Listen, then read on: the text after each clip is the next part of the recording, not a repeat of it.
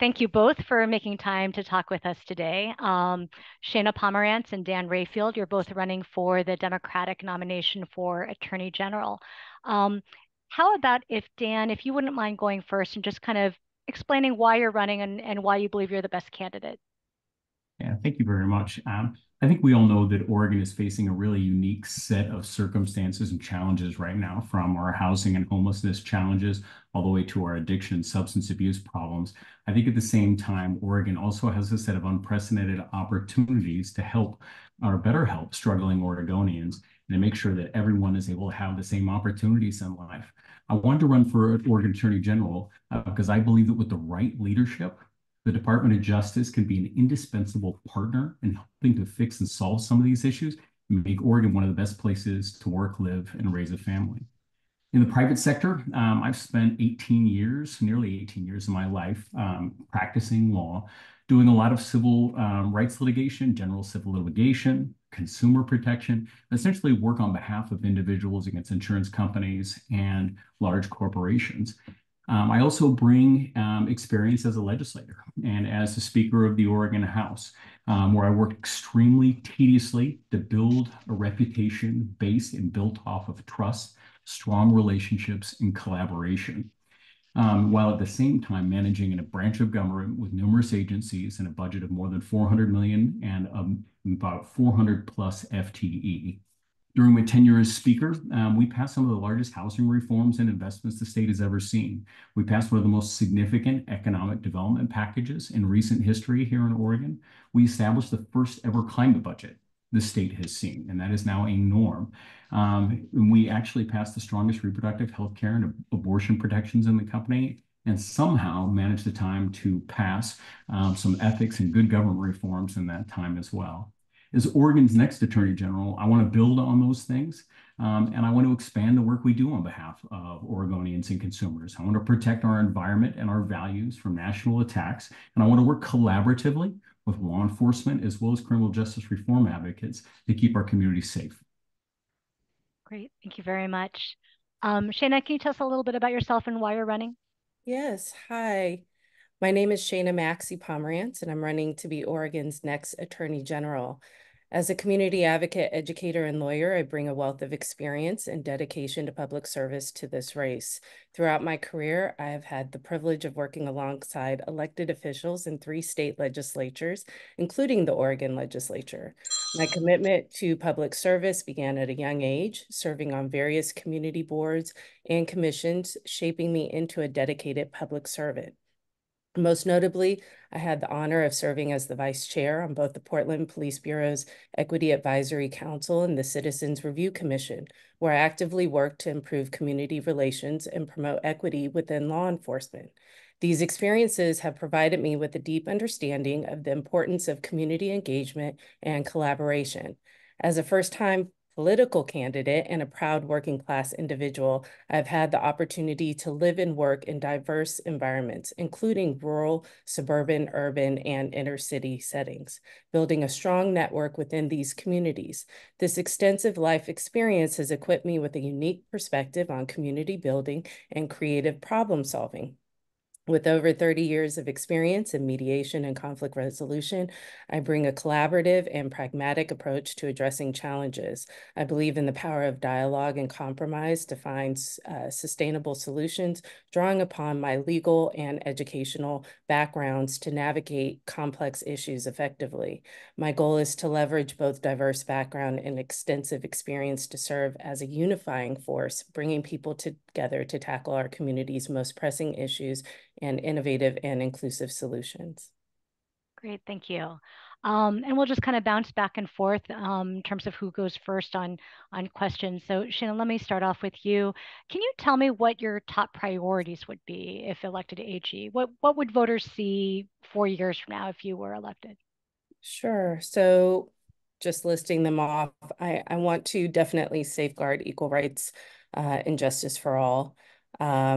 Coming in as someone who has worked in civil rights, specifically the last few years, I've been the executive director of Race Talks, and a lot of my work has pivoted around educating the public on important issues and having a 360 approach of looking at it from a government standpoint, a legal standpoint, a policy standpoint, and also the community standpoint. We always discuss these things through the element of race, but the reality is socioeconomics impacts everyone. And so when I look at equal rights and justice, I think about all Oregonians in terms of how we can safeguard them here in our state.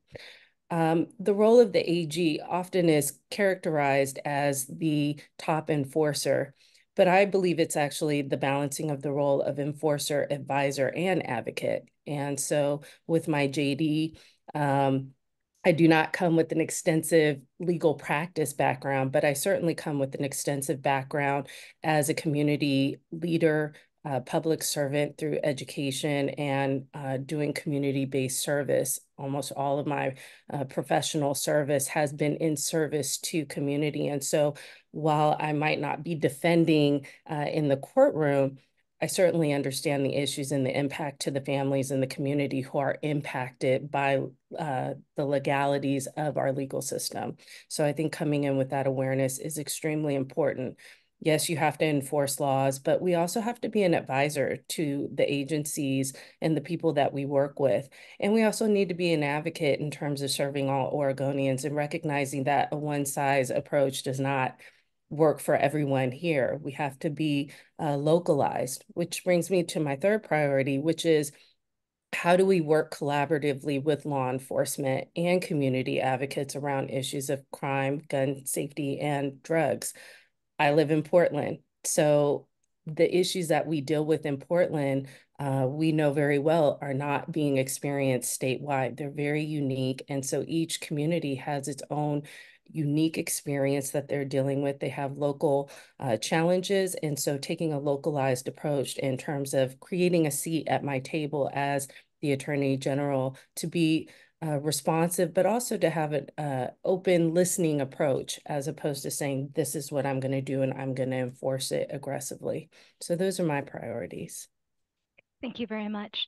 Dan, how about you? What would you focus on as AG if elected? Yeah, and I think it's, I always want to recognize when I came into the role of Speaker of the House, I had a ton of ideas because you're sitting on the outside. You always got to recognize once you get there, half of those ideas, might go out the door, and so I say some of the stuff with a big caveat because there's a lot of learning to do when anybody steps into a new role and kind of assessing the landscape. But there's about 5 priorities that I would start off with, or buckets of priorities where I would like to focus on. One is expanding the work of the Civil Enforcement Division. During my time, what we want to do is focus on value sets that we want to enforce in our communities, and that would be in the Civil Enforcement Division. One of those would be the creation of a working families unit. This is done by other attorney generals across the state, and this is really a focus on misclassification of workers, child labor violations, partnering with the Bureau of Labor and Industries on wage theft violations. Those are things that we can work and focus on, which help vulnerable Oregonians in that moment. One of the other things that I want to do is create a civil rights unit, again, in partnership with the Bureau of Labor and Industries to start moving forward. It's no secret that both DOJ and BOLI are short on resources, and using that legislative experience to build and partner better in those areas, I think we can actually make a positive improvement in people's lives on the ground. I want to expand our work on the environment and climate protection within the DOJ. Right now, they have, again, limited resources. This is something that Attorney General Kroger put in place a long time ago, and it's kind of dwindled a little bit. They need some more investigators. They need some more attorneys to be able to really make a bigger impact, because there's what I would say is an imbalance in the way that agencies are charged for the attorney services. So there's not always an incentive to pursue some of those violations. The other thing is I want to increase our securities litigation work. Right now, there are, and obviously the treasurer is responsible for maintaining a lot of funds. There are times where we may lose $1 million, $10 million because of securities litigation issues, but because we have to manage outside special attorney generals, we do not have the resources to be able to do that. And so we basically discard some of these lower losses as kind of a loss. I think that is not the appropriate path to take. I want to move forward and continue to move forward in that path. I think there's opportunities to build safer communities. And I wholeheartedly agree with Shayna when she says we need to partner better with law enforcement as well as community advocates to build those stronger relationships. One of those areas that everyone agrees on is drug dealing and the delivery in our communities.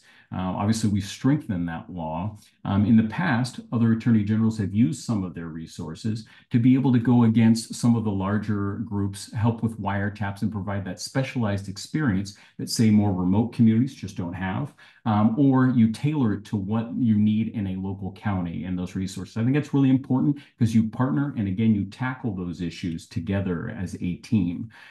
There's also really important ways to improve the way we police here in this state and using the soapbox of the Attorney General to partner with law enforcement to do that. If you look at what's going on in Gresham right now, they are using data when it comes to their motor vehicle stops. And it's fascinating. It used to be 1 in 22 they would find a stolen vehicle. Now they're about 1 in 4 because they're looking at different metrics.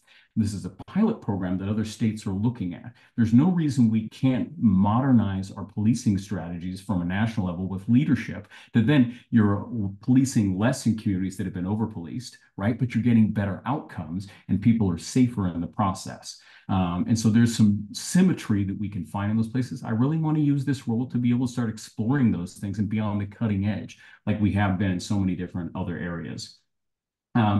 The other thing is, I want to continue to protect our values from national threats. It is no surprise, and we have seen national threats to reproductive health. More presently, what you've really seen, I think, is looking at some of our environmental laws, where they're trying to roll back EPA protections. Right now, there's about 17 attorney generals, Republican ones, challenging some of the ways that some of the states are being able to set different emission standards. I think it's really important that the Attorney General is focused, and you have to have a balance. You got to take care of in the state, but you also need to look at broader, across the nation, and to be honest, even beyond the walls of our nation. Within that, I also want to improve systems and outcomes at DOJ that also impact other agencies. Now, this is the stuff that's a little bit wonky. I think at the beginning, I mentioned housing and homelessness. You say, what the heck does DOJ have to do with housing and homelessness? Well, it actually has to do with a lot. You will see complaints from a lot of different folks that money is not coming out the doors within our agencies. What's going on right now is you have finger pointing between the DOJ and other agencies about, the contracts aren't being done. We can't get these things figured out. We need to sit down as adults, and figure out where the roadblocks are and get away from the finger pointing so we can actually get money into communities faster. That's an incredible, important priority that needs to happen. The state is also, we defend all of our agencies. There is a lot of room for improvement in the way that we go about that. I would like to partner more with DASC risk assessment and Department of Administrative Services so that we can look at how claims are being evaluated and ultimately how do we save the state money. We've all seen certain lawsuits in the news where trials have gone to verdict with really high verdicts. I want to be able to go back and review that and say, how was the risk assessed? As the attorney for the agency, did the agency override the advice of DOJ and have better collaboration with the executive branch so that we can be making better decisions? I also believe in the private side, dispute resolution, and that's something I have a certificate in. I've done that my entire career in mediation dispute resolution. What we have is early resolution programs, pilot programs have actually been very effective, especially in the medical malpractice range, where you acknowledge the harm that has been caused with an apology, and then you sit down and discuss how you get through early resolution. Obviously, not every case is ripe for an early resolution process, but I think that's something that states should be exploring as we look to lower the risk and save taxpayer dollars in the future. Great. I think that's a lot of priorities. Okay, go ahead. Yeah, all right. I would say the only other two broader categories, I won't get into all the details, was how do you organize and lead on solutions to critical topics so that are obviously like community corrections, specialty treatment courts, as well. So I'll shut up there. I apologize. No problem. So that is a lot of priorities. And I guess, just to follow up on that a little bit, I mean, would you be looking to significantly add resources to the AG's office, or is this sort of a kind of distribution or a restructuring of what you're focused on right now? Yeah, I think there's two different ways that I would do it. One is you have your Consumer Protection and Education Fund, which is a significant way that you fund certain positions within the Civil Enforcement Division. And that's when we get these large settlements. This chunk of money goes into the Protection and Education Fund, and then the legislature allots certain FTE. What I would like to do is, we've seen the opioid settlements, you've seen the Monsanto settlements. I'd like to work closely with the legislature when we get these larger settlements to help fund and grow the practice in some of these areas where it's not a drag on the general fund, but we're using our settlements creatively to pursue the values here in Oregon. I do think that there are some areas where general fund is going to be needed where you're not going to be able to do that. So for instance, when we think about the Criminal Justice Division, those areas are not necessarily areas where we want to expand our work and how do we improve policing and partnering better. Those are things that are going to probably have to be funded via general fund. But I do see right now that the statutes in Oregon, many of them we're just not necessarily pursuing because we don't have the resources. Okay, great. Then let me ask you, and Dan, why don't you start on this, and then Shaina, I'd like you to answer afterwards. But you mentioned about the role that the DOJ plays providing legal advice to state agencies, and this is interesting because I think Shaina has personal experience that she might be able to bring in as well. But how do you see the AG's role in terms of both providing that legal advice while ensuring that it's actually following the law, that it's not acting with discriminatory intent, that it's not hiding records or failing to live up to transparency requirements?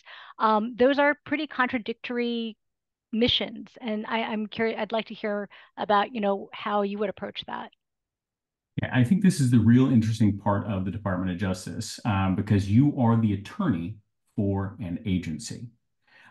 Just like in the private world, when you're an attorney for an individual, the individual gets to make the decisions on how they want to proceed. You can give advice to an agency that says this is what our recommended approach is, or or we would go this different way, and this is how we would mitigate risk, say if it was in a defense context, in a litigation context. They may choose to ignore that advice. That's where I kind of briefly mentioned the way that I think you start to do that is where you start to have better partnerships with the executive branch, because the executive branch is the one that has the purview over the state agencies. So when an agency is making a really bad decision, you need to have regular contact within the executive branch to make sure that you are collectively thinking as a whole and mitigating those risks. I also believe one of the things I didn't mention is we think about mitigation of risk. What is done in the private industry, especially in insurance companies, is we aggregate claims data. Part of the reason we aggregate claims data is to look for the exposure and risk within each agency. And using DOJ, or whether it's DAS risk assessment, wherever the appropriate placement is for this, is to then be able to go through and provide risk data back to the agencies above and beyond. So that way in the future, we're not making the same mistakes over and over again. That would be another critical element in that direction as well. Then there's also times where you're just providing advisory opinions to various agencies in those space. There is an area where agencies do not necessarily have the resources, or they get worried about hiring the Department of Justice because of the cost, the hourly cost, and their budgets to be able to move forward to do that. And so there is a disincentive often for many agencies to seek advice.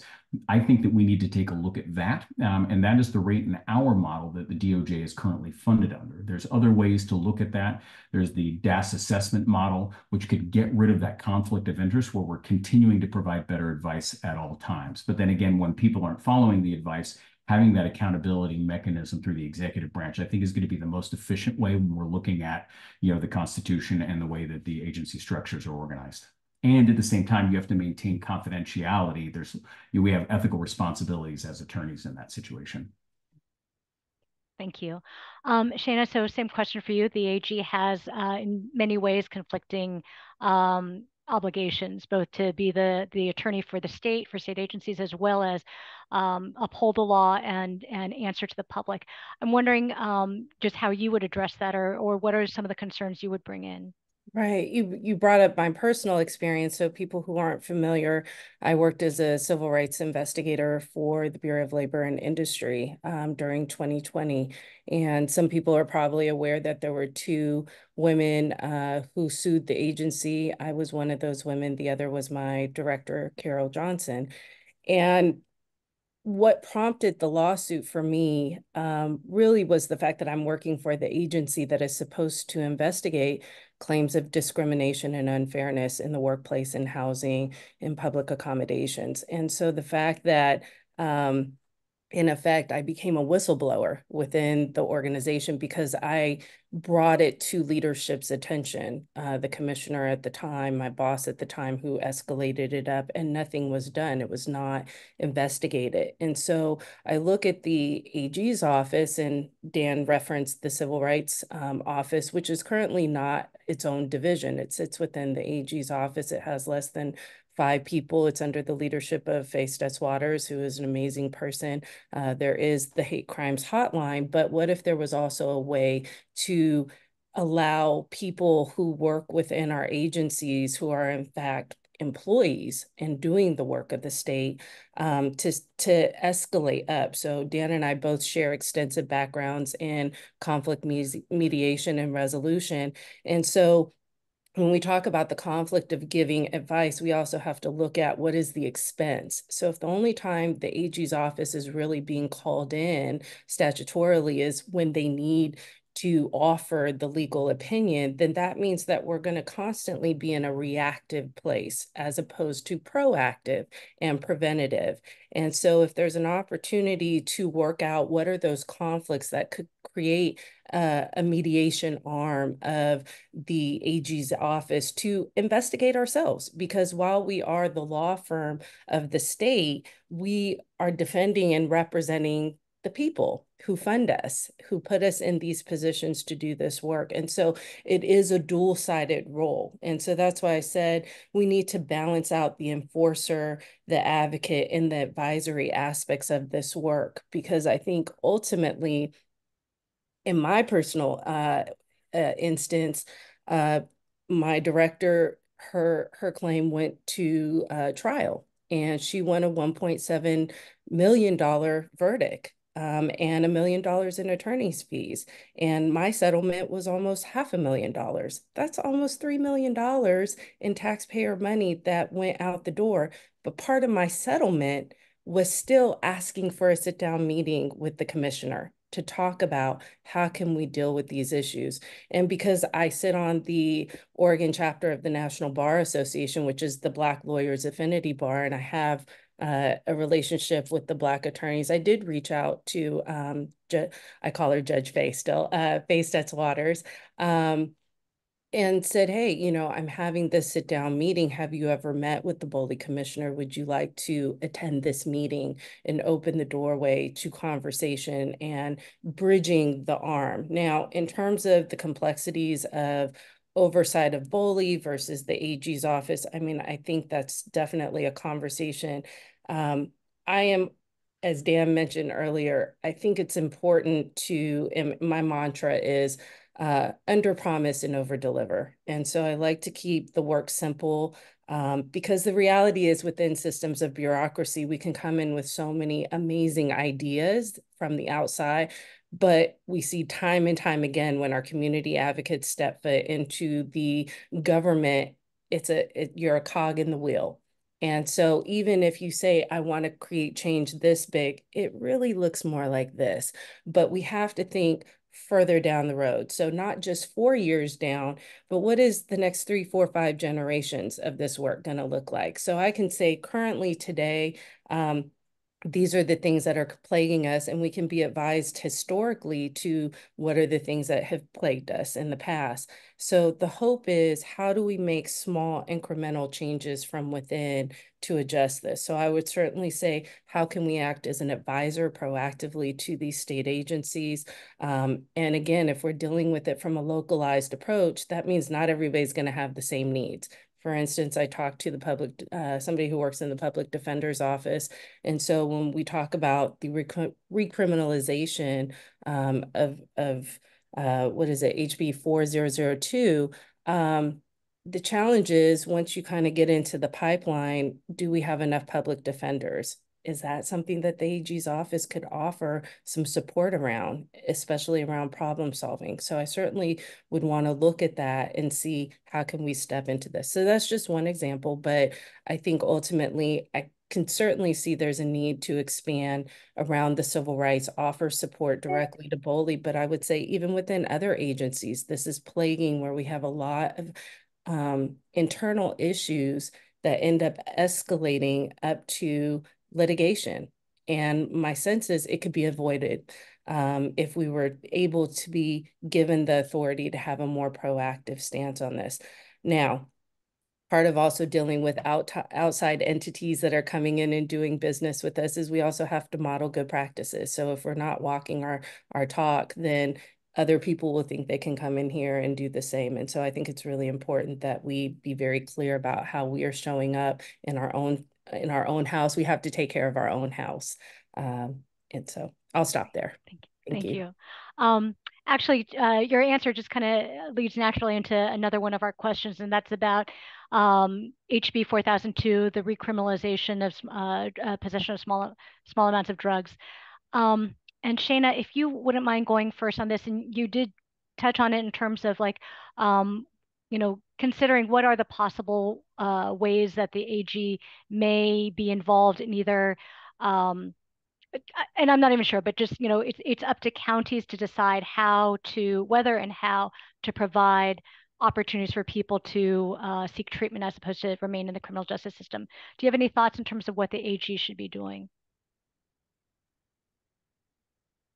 Great question. I definitely feel like the role of the AG, first and foremost, the element of enforcing laws and upholding our laws, that is the primary responsibility. I also believe that we have to look at what's just good policy and good practices for our communities. And I was a little disheartened, that the bill passed in the way that it did. I live in Portland. I see a lot of the impact of houselessness and joblessness. And so when I think about drugs, when I think about crime, as somebody who has worked in community through nonprofits, as an educator servicing families who are impacted by drugs and crime, I know it's not just a kind of singular issue. There's a lot more issues on the table. And so the complexity of it is, I think I'm mostly deeply concerned about how we put even more weightedness on the criminalization of people who are already so far marginalized in our communities. So I say this with the caveat that I understand that this is passed and that there are processes and procedures. I also say it with the understanding that statewide, everybody is dealing with their issues differently. And so taking a localized approach, looking at how we can act more in an advisory capacity, a support capacity. Just the other day, a friend of mine who runs an organization here in Portland, Restorative Roots, I was able to hear testimonials of our alternatives to incarceration from both the offender and the victim, where there was healing that occurred. And that's powerful. When you think about why are people using drugs, why are they engaging in the behaviors that they're engaging in, it's generally not, I'm just into this and I want to break laws. There's something deeper at the core. And so I think as an AG, how can we look more deeply at the core? How can we better assist people across agencies? I know as a teacher, at one point, 75% of my students had a parent who was incarcerated, and it was due to small possession of drugs. And so the impact is not limited just to the person who is penalized. The penalty actually ripples out. And so I think coming in with an understanding of how our work ripples out generationally, we have to have an awareness of that. And so there's a lot of people out here who are doing great work. I want to definitely engage them and bring them to the table. Otherwise, it's just business as usual. Thank you very much. Dan, same question for you. I guess what role should the AG play? Yeah, and I just to acknowledge, I mean, this is a very difficult conversation for us, like all of you, like we've all had a personal experience, with someone in our lives with substance abuse. I was like, I've seen physical abuse and substance abuse up close as a kid. And I've mentioned this multiple times. I often wonder what would have happened if my mother and I were under the system of the 1980s. A very different system than we have today. And so that has weighed heavily on me in the way that I think about this role, the way we approach 4002, and the nuances to that.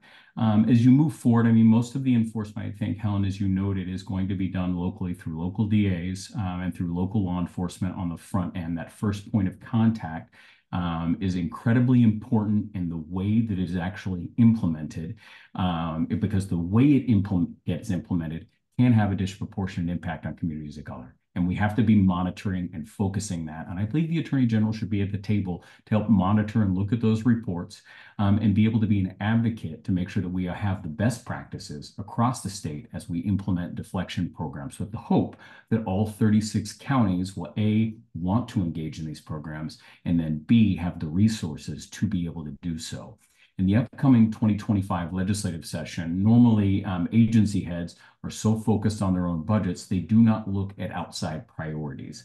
I think that we and the fear is that I'm not going to get the resources for my agency because I'm focused on these other critically important elements over here. And so they kind of cocoon up a little bit, if you will. And what I think the Attorney General's office needs to be front and center with our behavioral health advocates in the communities, with our law enforcement and with the district attorneys, to be able to help advocate and be a spokesperson for what is the right level of funding that we need in our communities to do this right.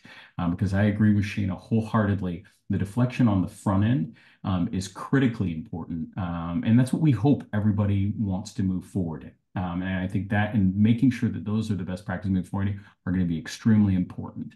I also think that it's really important to acknowledge that what we did in the short session is not the conclusion of a conversation. This is a conversation that is going to go on for more than a year. It's going to go on for probably longer than any of us really want it to, given the nature of some of the drugs that are in our communities.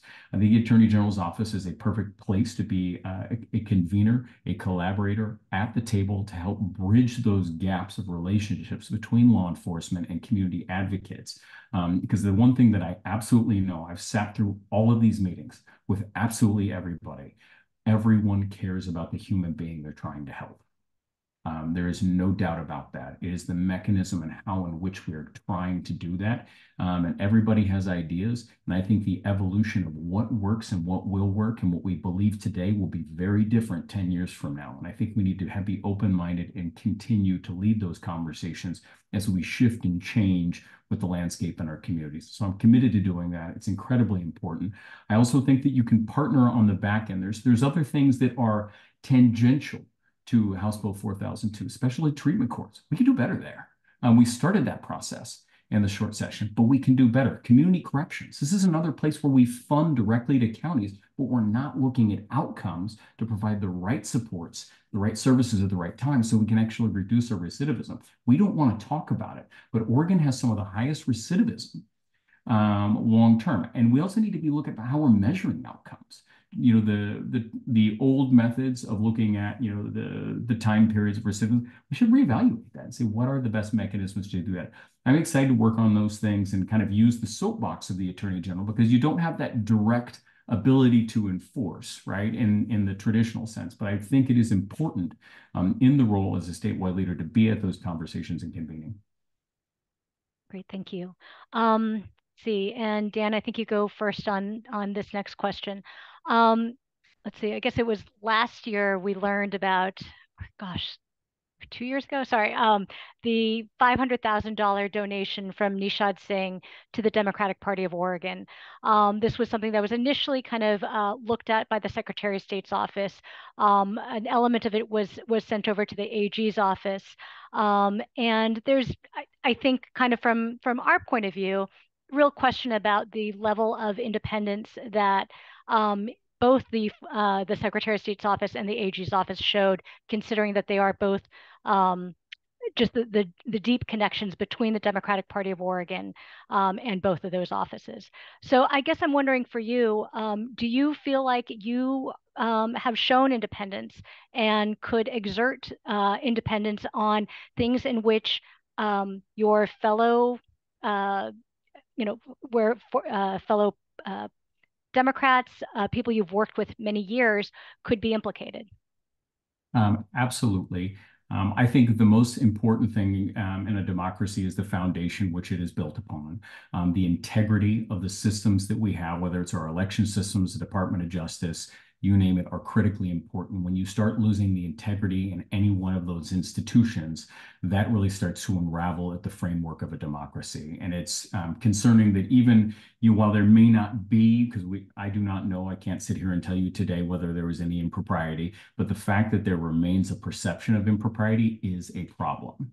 And so that number one, looks at the methods in which that went forward for the Secretary of State as well as the Department of Justice, and the type of transparency that happened on the back end. There could have been good reasons not to pursue a criminal case, but those should be discussed openly in a transparent manner. Now, obviously, you have to balance when you're going through an investigation and the what I would say is the confidentiality within that. But when you come out on the other end, I think it is critically important, not only for whether it's the chief elections officer or the Department of Justice, you must have integrity in those offices, and that should remain paramount. And that doesn't matter whether you have a friend who is on the other end of that or whether it's a stranger on the other end of that. Those have to be held higher. There are some things that are bigger than us as individuals. And to me, I think democracy, how we govern ourselves voluntarily, is a wonder in this world, given how broken we are as human beings, and somehow we make it work every year. So that's critically important to me as we move forward in that process, that integrity is upheld and you follow the facts in those spaces. Are there ways in which you feel that you have shown that independence? I think you can look at, I mean, if you look at, I don't think I've ever considered myself an insider per se. I think when you look at my background, I mean, I struggled, I tangled with law enforcement. I struggled in school moving forward. When I came in, I pursued policies, to be honest with you, in the ethics and government reform space that were not popular with, frankly, either party or the lobby. And we continue to move forward with those, trying to move those to move in a better space. There have been policies, as I've sat as Speaker of the House or as Ways and Means, where we move through policies that at times did not have a majority of Democratic support, because that was the will of the body and moving forward. And I believe in the process. And I believe that those things should control. And it doesn't make it easy when you're in those roles as a human being to do those things. But I believe the process and the institution are there for a reason, and you follow those things. So yes, I do believe that I've done that. Okay, thank you. And Shaina, for you, I guess, just do you feel that you can show that kind of independence and take action, even if it implicates people you work closely with, agencies that you're responsible for? And are there examples where you can show that where you have shown your independence in difficult situations? So just to speak back to the specific question that you asked about the $500,000 donation, I can't speak directly to those details, but I can certainly say that even the way that I entered this race as a candidate, I filed late in terms of contemplating stepping forward. One of the biggest reasons I stepped into the race was the way I was handled as an employee within the state, and not wanting anyone to experience that. As I tried to lead with conversation first, employing my mediation, conversation, dialogue skills that I promote through the work with Race Talks that I do and everything else that I've done in my life, it didn't work out. And so what I would say is that I live in a community, even though Portland is very large, we sometimes call each other community cousins. I come into this community generationally. My grandparents, I'm a third generation Black Portlander, Oregonian. My grandparents owned a corner store and barbershop. And so when I moved back after law school, I'd say my name, Maxie, and that name recognition is, oh, I know your mama, I know your grandparents, I know your people. And so there's a responsibility that comes with that. My mother was very upset that I didn't identify myself as a Maxi when I went to go work as chief of staff to Diego Hernandez in the legislature, because she felt that, you know, it would let people know who I was. But I also knew I was there to do a job and to represent someone in their office in a neutral capacity, and create relationships. And so unfortunately, even in that role, there were some things that I saw within that office. And as a mandated reporter, I reported it. Unfortunately, I was fired as a result of that. And I went on with my life. I continued to work. And 5 years later, there was a legislative inquiry, and I was given an apology as subject number 5. That was out of my control, but when I see wrongdoing, it's important to engage in dialogue first with the people, have a conversation. Again, as an AG, when you see people breaking the law, especially if we are working for them within our agencies, it's always warrants a conversation as the attorney. Hey, do you know that you are doing this? We need to correct this immediately. Now, if you've already done it, then we have to take action. And I think ultimately the bottom line is we have to come from a place of integrity and transparency.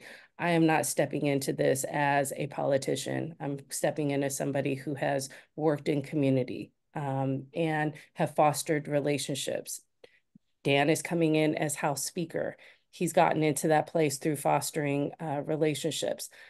I would like to mention that not all things are equal. Unfortunately, I've had certain experiences that have prompted me to have to advocate for myself in positions, advocate for other people in community, and it's very, very uncomfortable. Partially, that's what it means to move through life looking like me, being a woman of color, being a Black woman. It means sometimes I have to speak up and advocate for myself. Sometimes it means upsetting people who want to say I don't know my place. And the reality is that if we are voted into this work, if I'm voted into this work, then that is the job, that's the responsibility, and I take it very seriously. So if you do wrong, there's going to be consequences. And like I always say, you have to deal with the consequences for better or for worse. And so people have to make those decisions, and I'm prepared to stand behind that in terms of the work of the AG. Great, thank you. I just have one last question, and it's about public safety. And Shaina, if you can go first on this. Oregonians list public safety as one of their top concerns. And I guess I was wondering, what does that concept mean in your view, and how should the AG promote that? Or should the AG promote that? It's a great question. I mean, I think in terms of the traditional lens in which we look at public safety, it has a lot to do with guns, drugs, and crime. I'm old enough, I'm 48. I'm old enough to, remember Rockefeller drug laws that were created and seeing the impact of it when I was teaching in the Bronx, teaching high school students there. I grew up in Oakland, and so I remember the three strikes you're out laws. So when we talk about public safety, unfortunately, as a Black woman in community and diverse communities, working class communities, I come from a divorced family. My mom was a single parent until she remarried. My father was a single parent until he remarried. We mostly lived in apartments. I still live in an apartment. By the time I was 18, I probably moved over 20 times in my life. So when we talk about safety, it's not limited just to guns, drugs, and crime. It's about our education. It's about, I saw fights. I saw people almost murdered in school, fights were so egregious. We talk about guns coming to school. I saw this happening in my school regularly. There was a point in the 90s where I couldn't go anywhere as a kid without my body not looking at the door because I had to be concerned about how to exit. And so these are not new phenomena, but I think if what we're doing is applying antiquated approaches that criminalize brown and Black folks and poor white folks, then we are employing old ideas to an old problem. I'm suggesting let's bring a new solution to public safety. We do know that crime typically takes place when we have a lack of housing, lack of job, lack of socioeconomic resources to support people. That we know there is data that supports that. But instead, we continue to do the simple thing and say, let's continue to criminalize people that break laws instead of figure out how to support folks and give resources. Now, I'm not saying we don't have people that break real, commit real crimes. We do. But I would say most people are law abiding and they want to follow within the confines of the law. So when we talk about drug use, fentanyl is terrifying in my mind. What is happening, the access that the kids are getting, I can't imagine. When I was in high school smoking weed, I grew up in Berkeley, California. That was something you can do. We know we have it legalized here. Vaping is extremely harmful to people, and it's very accessible. We have to continue to educate people about the harms and the realities of these drugs. If you don't understand what you're looking for, it's very easy to use it. Dan talks about his youth and getting caught up in the system a little bit. I say, by the grace of God, the dumb decisions that I made as a kid were not documented. And fortunately, we didn't have Instagram and Facebook to have the proof of these dumb decisions. But the reality is, as kids, we all make dumb decisions. That there's just no getting around it. And so I would say, we have to look at what is this pipeline to prison that we are creating. We do know it starts in the education system. So how are we looking at that? How are we creating safe school environments? Is that an element that the AG's office can support with? Possibly. I don't see why we couldn't get involved in some kind of way. We certainly know that kids have exposure to law enforcement. I know in my community I did. So if there were opportunities for education and learning that could have come by seeing other alternative pathways, is that available? It's certainly something worth exploring. I think ultimately, I'm going to go back to saying there's a localized approach. One size fits all is not going to be the remedy, but I do know if we continue to employ the old remedies, criminalization, if that's the only thing that we're looking at, then that is going to continue to keep us in the place that we've always been. Great, thank you. And Dan, same question for you about public safety and the AG's role. Yeah, I think it's important, and we've talked about it a lot today. There's the AG's role is pretty multifaceted. There's the agency advice. You're the state defendant. You're the state prosecutor when it comes in the civil side of the world. But you've got this broad component of responsibilities. There is a subset of the function and responsibilities that is public safety by definition and in statute. And so, by nature, you do have an important role. I think that there are opportunities within that role. Like I talked a little bit about, we have the crimes against internet crimes against children, right? And the expansion of that work. There are certain areas where there are gaps in the work that the DAs don't have necessarily the resources to be able to pursue. So we think about like public corruption. That's not always something a local DA may, be able to be suited for, right? So when do you fill those gaps? And again, fostering those relationships with local law enforcement. I think right now, one of those gaps is the delivery of substances right now. And so that is somewhere I think a gap where it is a natural fit to partner. Now, you don't take over the authority of a DA. You need to have a collaborative conversation to see what are the appropriate roles between the two to then lead that.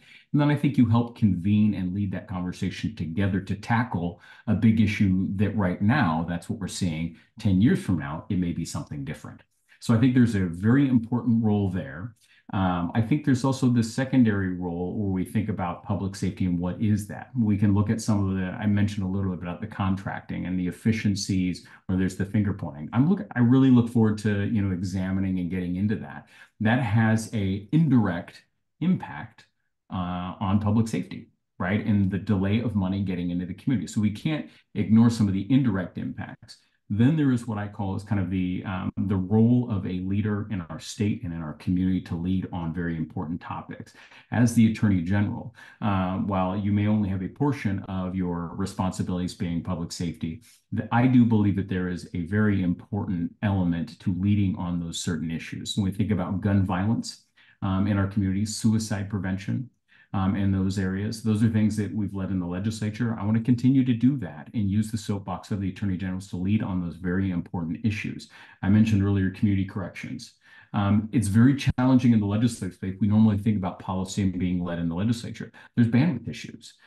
Being able to be at the nexus as a statewide official between law enforcement, the legislature, and advocates, you can convene people to make progress on these very important topics that right now are not getting what I believe is the elevation that they need to get in the legislature. And so those are the type of things, and again, especially treatment courts. I think that there is a world of opportunity still there. I think, again, the opportunity to be at the nexus of what we've started, deflection. Is that where we're going to be 10 years from now? I think we need to be at that. So I think there is a very important role that you play. I think you also have to acknowledge that the way that we define and see the word public safety is different for all of us, right? Depending on the experiences that we've had in life. And I think that is very important to just acknowledge in that space. But it is something that I think I think hitting it head on and the responsibilities and moving forward again with that focus that we're all really want those same outcomes in the end. Thank you very much.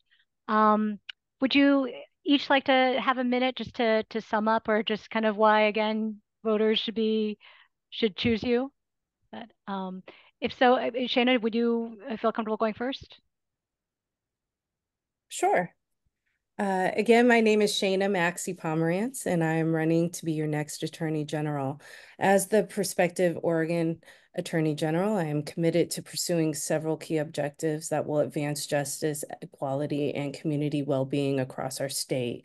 So my primary goals include, firstly, I'm dedicated to bolstering assistance for victims of crime and individuals who have experienced injustice. It is essential to provide unwavering support to survivors, ensuring that their voices are heard, their rights are protected, and they receive the resources and care they rightfully deserve.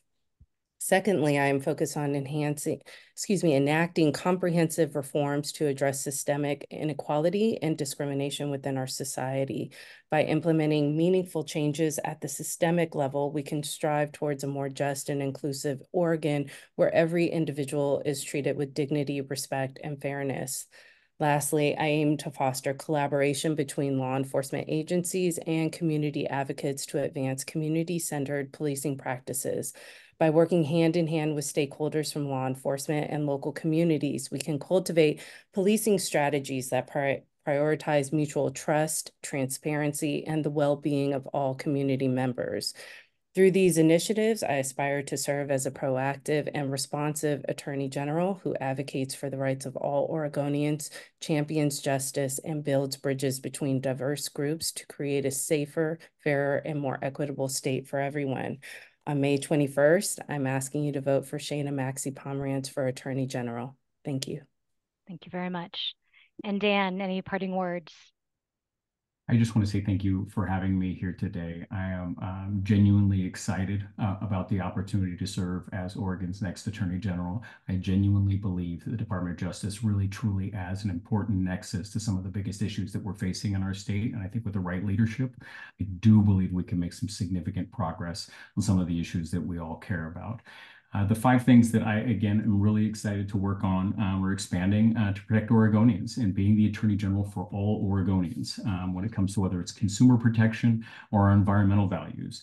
I want to help build safer communities. And we talked a little bit about what that means in terms of the collaboration with law enforcement, community advocates, improving our policing policies. There's some real low-hanging fruit that we can make a difference in our communities and have safer communities at the same time.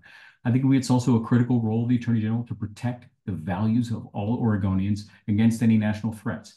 Nobody runs for Attorney General to do that, but it is a part of the responsibility that we have on behalf of all Oregonians to do that. I want to improve, and this is the wonky thing that you wouldn't put on a mailer, but But I do believe that there's a lot of systems to improve at DOJ and with all agencies to make a more well-run state in terms of collaboration. We talked a little bit about that today, exploring those pilot programs of dispute resolution. And again, it may not work in all situations, but anytime we can respect the people that are involved in any dispute when the state is a defendant, that's a good thing. We can treat people fairly in that space. And I also think that there's ways to look at the efficiencies with our contracting. So many other, I think, very creative things that we can do with a fresh set of eyes in those spaces. I think finally, the Attorney General needs to lead on really important topics where they are at the nexus of those groups and where we are not getting the momentum that we need. Talked a little bit about those when it comes to gun violence. I think there is, when it comes to suicide and some of the, what I would say are common sense solutions that we're seeing other states adopt that do make a meaningful difference. I want to be at the front of that. I want to be help leading that conversation. I want to lead the conversation when it comes to improving our community correction systems. Again, recognizing that they are implemented locally, but that you can be a convener to help find solutions that ultimately help humans along the way as they are going through the system. These are things that I'm very excited about, and I would be honored to have your vote. Well, thank you both. This was a really great conversation. I covered a lot of different topic areas, and I appreciate your coming, making time to talk with us about this. We will be in touch if we have any more additional questions, but I think we're pretty much all set. Thank you. Thank you. Good to see you all. Thank you so much. Very nice.